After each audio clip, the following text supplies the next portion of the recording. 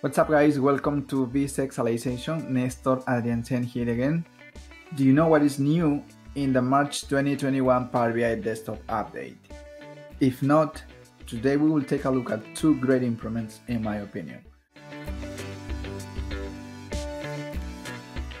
So guys, let's get started. Like I mentioned before, two great tips here. The first one is the x-axis constant line for line charts. The second one is about calculate. We have right here the calculate filters option that has been improved. And finally, guys, I also have a really nice case where we put everything into practice. So now let's jump into the first point. 2 points here. The first one, Power BI Desktop supports adding an x-axis constant line in line charts for continuous type data. So this constant line is used in visuals in the anomalies pane to indicate the date time of the anomalies in the series. So very, very important. So now let's go to the next slide. Calculate filters. This is my favorite, okay? Power BI Desktop added extra flexibility in specifying multiple filters when working with a calculate function. So here, if you guys are not familiar with the calculate function yet, I'm going to share with you a link so you can explore more about this powerful function in Power BI. Okay, so now let's go to the next slide. Case. Two questions here. The first one, identify which specific date had the highest premium in place an identifier. And of course, we're going to use the famous x-axis constant line in line charts here. And the second point here is find the total premium for Texas or Xbox. And here we're going to use the calculate function with this new approach for the filters. So now let's jump into Power BI Desktop.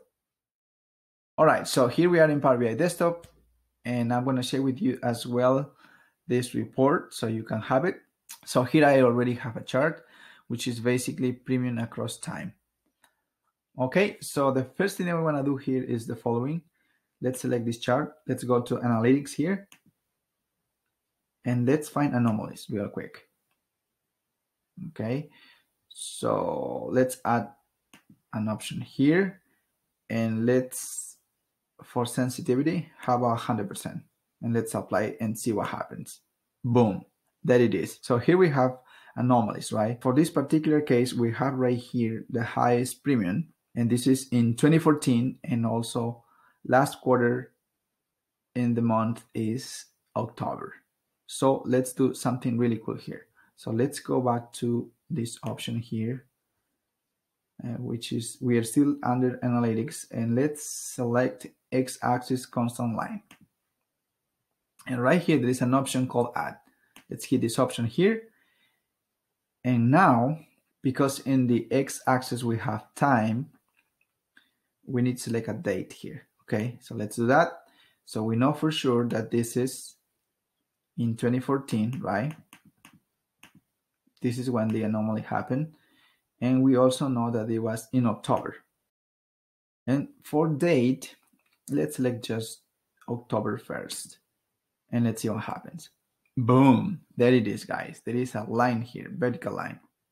And we can also edit this, right? So we can change the color here. How about this color? And we can also play with transparency. Line style, we can select solid if we want, but let's leave as dashed, okay? And we can also select position, behind, in front of the chart. And then we can also add data label, okay? So as you guys can see, we see right here the date that we selected. We can change the color if we want. Let's match the color, orange, and also, and let's place this to the right. There it is. And units, and that's it. That's how it works, my friends. So now we can easily identify when this anomaly happened. It was in 2014, last quarter, and we selected just a random date in October. And for this particular case was October 1st. So, and this is quite nice, right? Because quickly we can see when this anomaly happened. Okay, perfect. I hope you guys found this tip very helpful. So now let's take a look at the second tip. So now let's take a look at calculate filters. And this is my favorite. The question that we had was to find the premium for Texas or Xbox, which is the product claim. So let's create a couple of measures here. Right click, new measure. Now let's name this measure premium. And we're going to use here the old version, okay? We're going to use calculate here. And we're going to use the first measure that has already been created, which is premium. Right here, if you guys remember, we're going to use filter.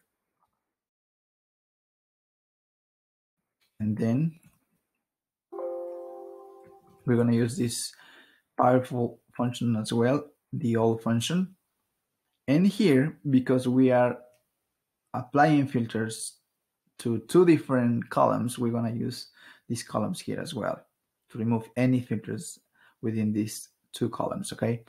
So it's going to be city, and also this is going to be outline. So the city here, if you guys remember, it's going to be Texas. And also, the question was or Xbox. So if you guys remember, let's use this operator, the or operator. And now here we're going to use product claim. Product claim equal to Xbox, right? There you go. Close parenthesis. So another parenthesis to close the calculate function, and let's hit enter. And let's see what happens. It seems like it's working fine, guys. So let's add right here a comma if we want. So real quick, what's happening here? If you guys realize, we're using the filter and we are also using the old functions, right? So that was the only way to create two filters or more filters as part of the calculate function. So of course, when we use the or operator, or we can also use the and operator here. So that's what happened. So if we wanted to do that, we had to use the complex functions right here to create these filters.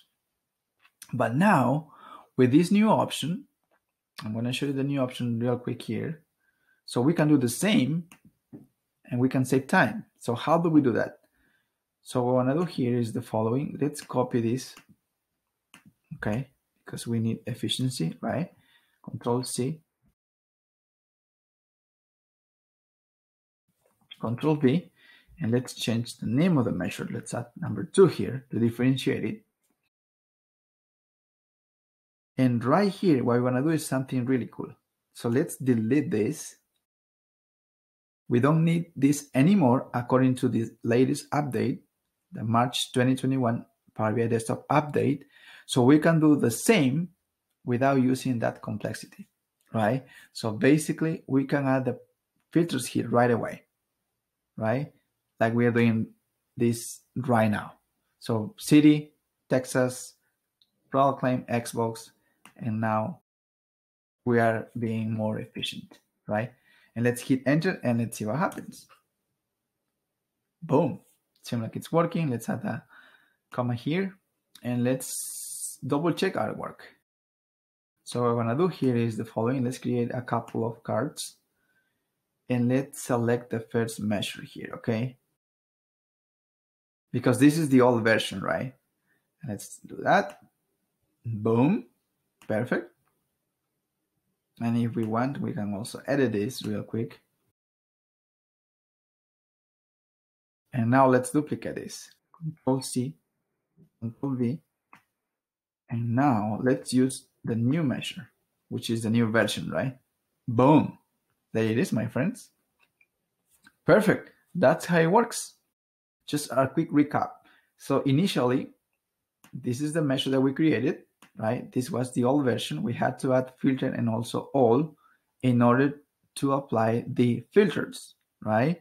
And now with a new version, we can do the same and we can save a couple of steps there, right?